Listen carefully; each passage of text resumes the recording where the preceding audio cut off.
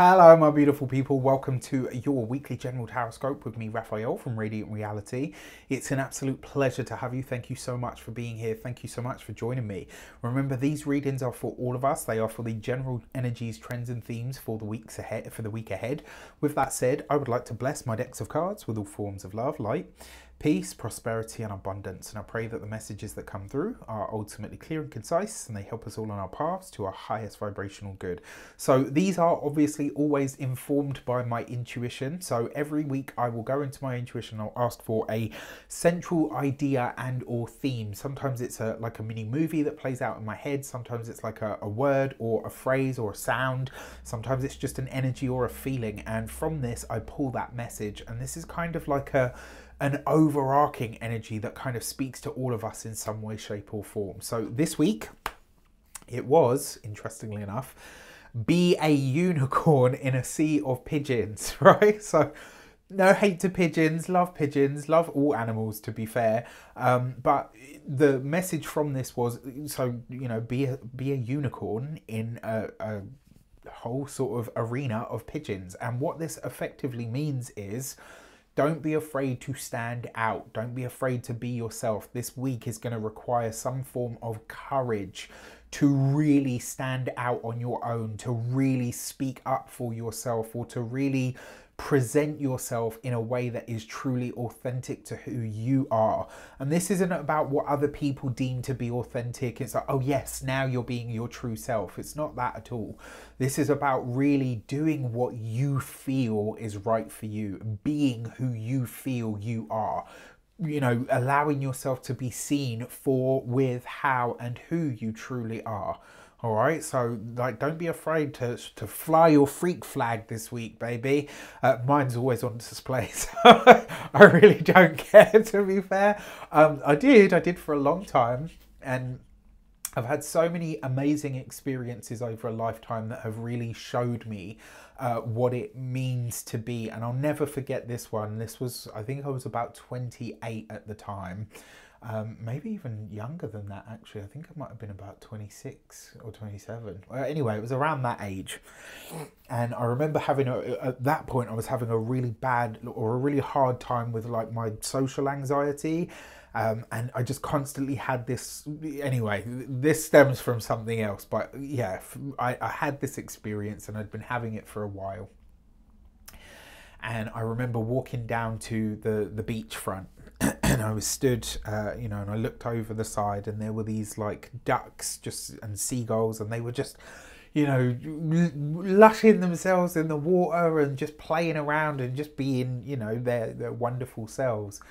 And the message that I got from that, because it was like, as one of them, you know, like they look at you because obviously they've always got their eyes everywhere to keep themselves safe, etc. And they, you know, as they spotted me, the message that I took away from, they just went back to doing whatever they were doing. And the message that I took away from that was literally, do you think they care? Do you think any animal in nature, apart from human beings, really gives a flying fuck what anybody else thinks? No, of course not. So why the hell do you, right? Why do you? And that's what I took away from that whole experience. I had another one. I'm telling these stories because I hope they really help you, help illustrate to you what is really important. And, you know, and a way to digest that intuitive message that speaks to you in a very real way. So I remember around that same time, I got onto a bus. So I was taking a bus home, and I remember thinking to myself, like, so these two girls got on the bus, and one of them I had already spotted and just kind of thought nothing of, like, you know, hi. Well, I didn't even say hi, just they sat down. I didn't say anything because it's not a thing for me, right? And then a whole bunch of school kids get on.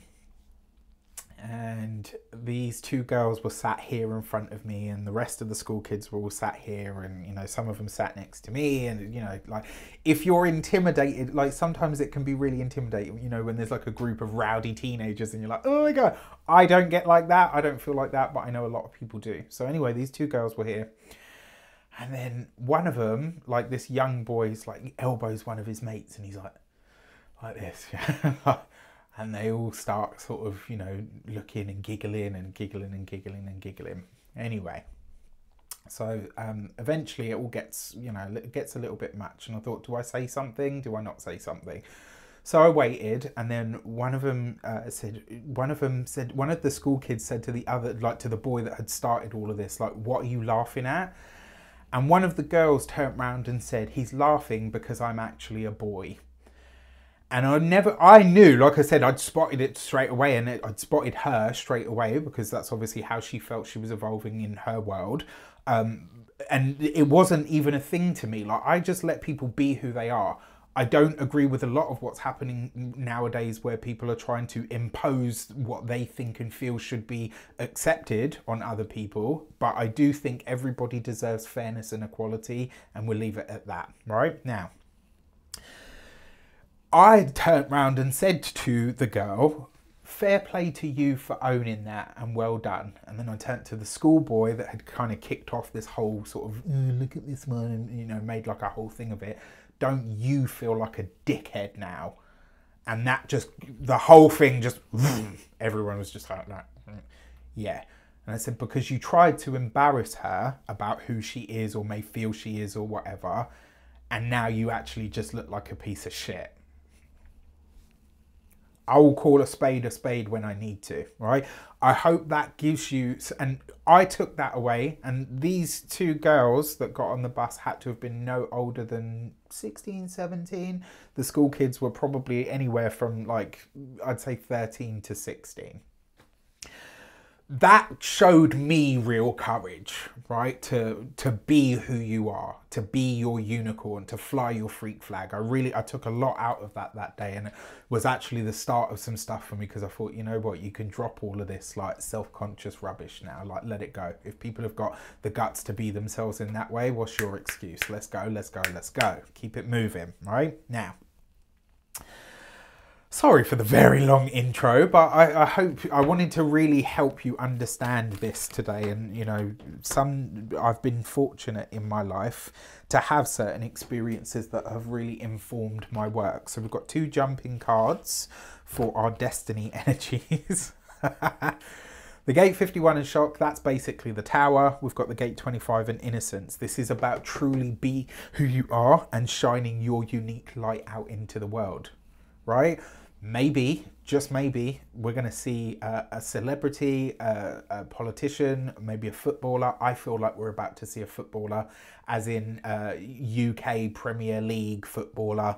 I think we're about to see one come out really soon, and I wouldn't be surprised if it was this week. I love this because it suggests that in some way, shape or form, we are all tapping into what makes us uniquely us and allowing that to carry us forward and to shine. So I'm totally here for that. All right, let's pop these back in. Right, so for our direction cards, how do we best tap into and utilize this energy, right? How do we really, okay, that card seems to want out. So how do we really do this? We've got the Sun card, of course we do, right? Illumination, baby. With the King of Swords standing upright, and with the Queen of Cups really allowing who we are to shine through. I'm going to call it right here and right now. This week we see a celebrity, a politician, potentially a footballer. We're going to see someone come out this week.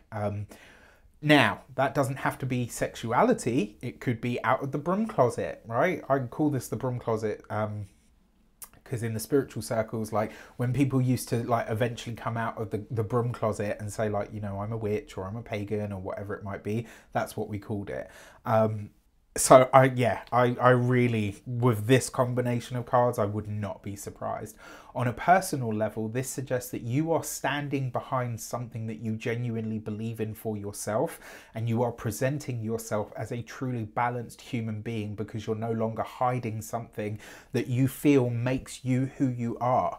I love this, right? That King of Swords does suggest that there are big developments in our working lives this week.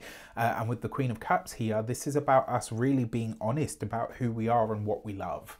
I'm totally here for this. Totally here for this. All right, so for our insight cards, what's happening around the corner that we may not be able to see, or behind closed doors, etc. Or what does the universe really need us to know in the context of all of this? We've got the Four of Pentacles, so Holding on to specific ideas of how we should or shouldn't be is something that needs to be phased out.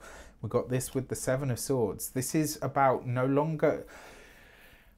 I don't want to say that, you know, this is not about lying to people, but it is about releasing this idea that you can only be the way that people understand you to be. So this is something that I've believed for a very long time, and I've been saying this since I was a teenager. We're conditioned to be one way at work, we've got to be one way at home, we've got to be one way with our partner, we've got to be one way with this. That's just a short track to schizophrenia. Just be who you are in all areas of your life and let that be that, right? People can love you for it and they'll loathe you for it, and none of it will have anything to do with you, right? So this week, it's time. Stop denying the part of you that really is seeking expression, because the second you integrate all of who you are and start to share that from a place of true, deep honesty and clarity and beauty and self-love and self-reverence, you can and will succeed. All right, so let that be the lesson. Now, on the wider world stage, this is the revelation of a financial secret. And so somebody's pocketbook, somebody kept them receipts is all I'm going to say, right? Someone's pocketbook, someone's spendages, someone's, you know, whatever it might be, someone's transaction log, all of that is about to be laid, or, you know, all your shit bare.